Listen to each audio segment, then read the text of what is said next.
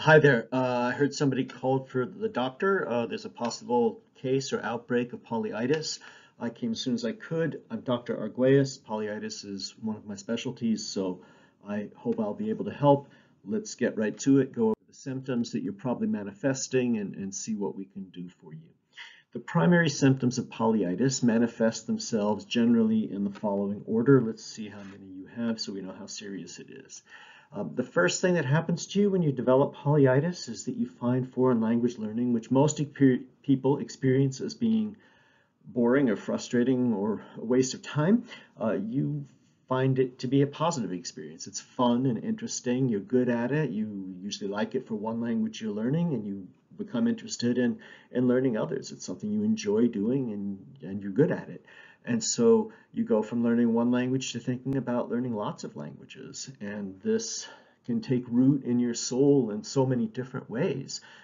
Some people start to think, the large languages of the world, Chinese and Hindi and English and Spanish, there's only a handful of them. If it's possible, I could learn to speak with most of the people who are alive. Or some people say, I'd like to learn all the languages of a language family. I want to learn all the Slavic languages. And some people say, I don't want to learn all the languages of one family. I'd like to learn one language from every different language family, one language of all the different kinds of languages there are.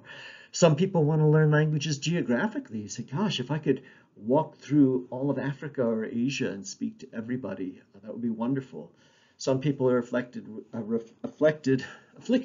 with polyliteracy, and they want to have a diachronic aspect of their learning. So they say, I'd like to know how languages develop. I want to know how all the forms of German, from Old High German through Middle High German to Modern German, and how they're related to other Germanic languages.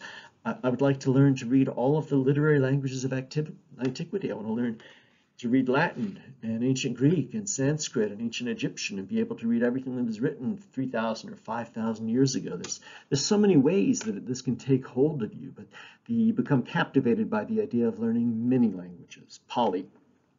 And from there, when you think about that, you're not thinking, I'm going to stay in school and take classes my whole life. You're also really inspired by the fact that polyliteracy, polyglotry are inherently autodidactic endeavors. You teach yourself. You have to take control of the learning process. And that's an exciting thing to do, to say, I am going to take control of my own lifelong learning. My whole life long, I'm going to keep adding new knowledge, new skills, new ability, increase my understanding. I'm going to increase my abilities. I'm going to develop my mind. I'm going to develop myself by my own endeavors. That self-teaching, continued lifelong learning, continued taking charge of your own developmental process is an exciting aspect of polyitis as well. So you have these symptoms, and the next one that develops is you go from saying these are good ideas to saying looking for inspiration, looking for people who are doing this. So you probably spend a lot of time here on YouTube watching videos by various polyglots, finding different personalities that appeal to you, and they will share their secrets and their tips and their hints and their methods, and you can learn from them how they do it, and the feeling, if they can do it, I can do it. That kind of inspiration is important. You probably spend time on various forums and other places where people are talking about ways that you can learn and things that you can do to learn as well.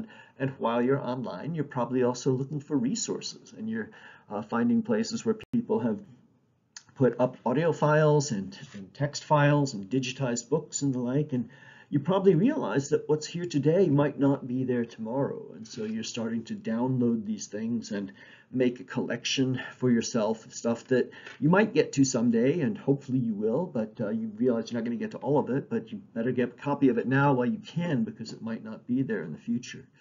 And then you're probably going to realize that some things are never going to be available online. You have to spend your money on this. You have to start getting a physical collection as well. So you start spending money ordering books and audio materials and audiobooks and things that you can use for the whole language learning endeavor.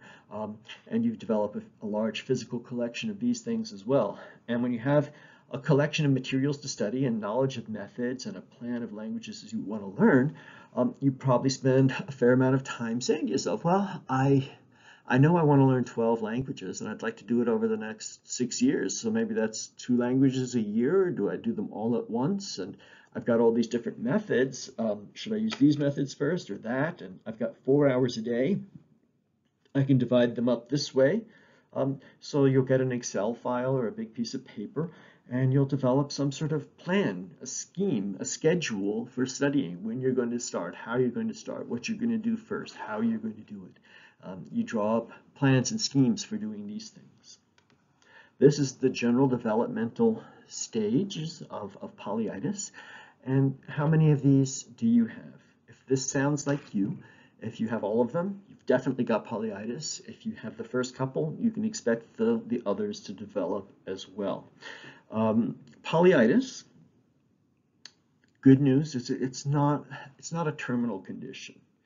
It's something you can live with, and it's something you're probably going to have to live with. For the most part, polyitis is something that is permanent. Some people go through it as a stage. Some people just spend a little bit of time with it and then outgrow it. But for most people, if you develop these symptoms, they're going to stick with you for the rest of your life. So for some people, a happy few, you can just channel or manage your polyitis on your own.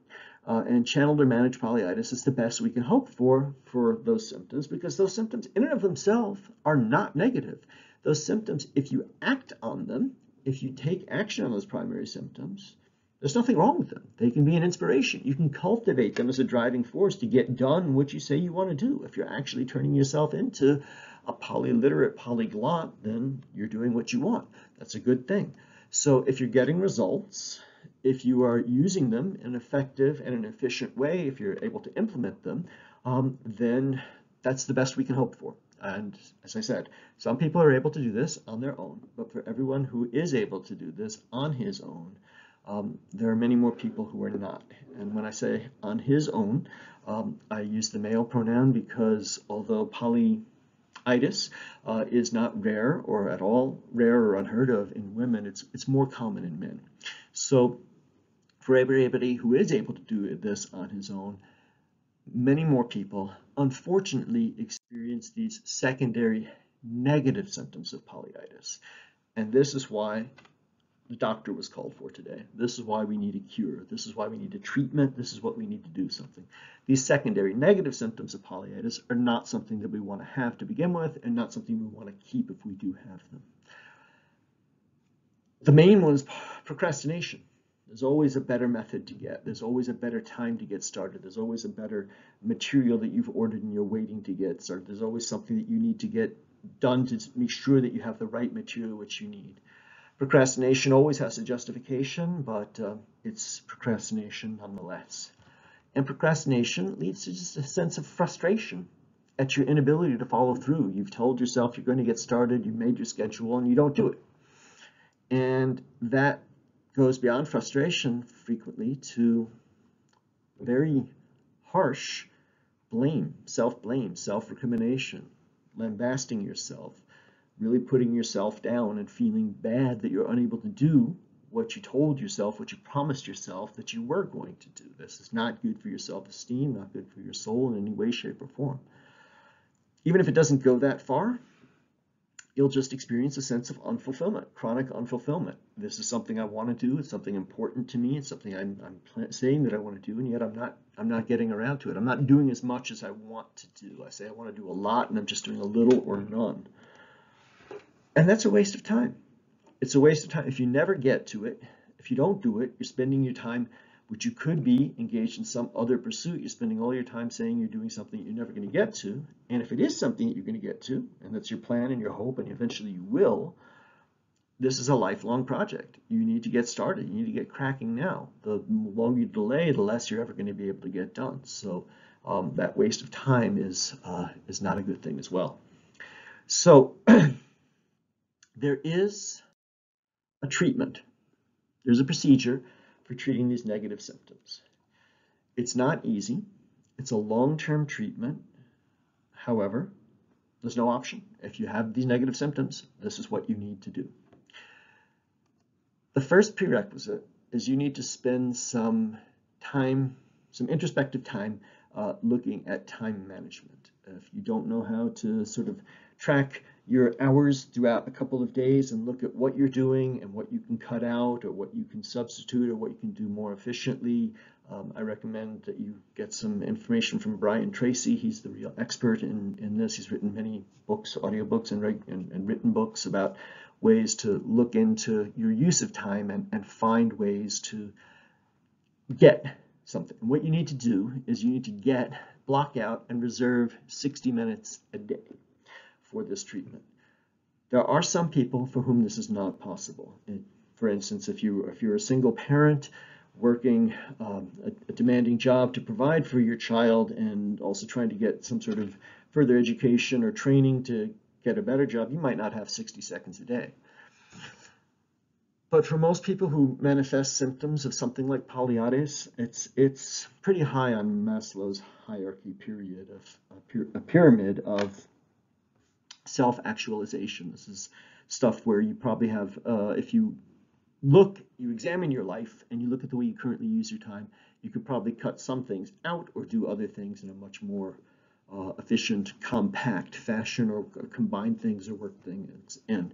So you need to block out and reserve 60 minutes a day for this treatment, and you need to do this for 6 months, for 180 days. You need to make a commitment to do this every single day for an hour a day for 6 months. The call was put out for the doctor in December of 2021. I would recommend that we start this treatment January 1st as a New Year's commitment. It's always good to get a new beginning and do something there. So for the first 6 months of 2022, if you have negative symptoms, try this treatment, and let's see if we can not get rid of these negative symptoms and turn it into positive channeled managed polyitis.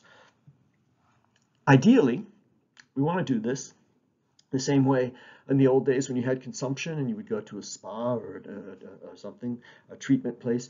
You would have a community. So you want to have what I call a compassionate and competitive community of people who are also doing this. If you have negative symptoms of polyitis, you're not alone. Many other people have this as well. So if we can get a group of people to all try to treat this together at the same time, that would be ideal. It would form a community. You would be mutually supportive in this, compassionate. And as I said, this is primarily a male affliction. Men, when we're doing sports, we watch other people and we're not really competing against them, trying to beat them or win, but we say, well, if he can do it, I can do it. You get inspiration from watching other people succeed, and that challenges you to try harder. So that sense of good competition from a community. It's also helpful, just a simple fact that if you make some sort of a financial commitment, if you make some sort of contribution to an endeavor, you're more likely to follow through with it than if you get it for nothing. So if you can look at that as a consequence, you're contributing to the cause, and even if you drop out, you're not going to get that money back. You're sacrificing that, but if you stay with it, you're contributing to it, and this is more likely to make you carry through and do something.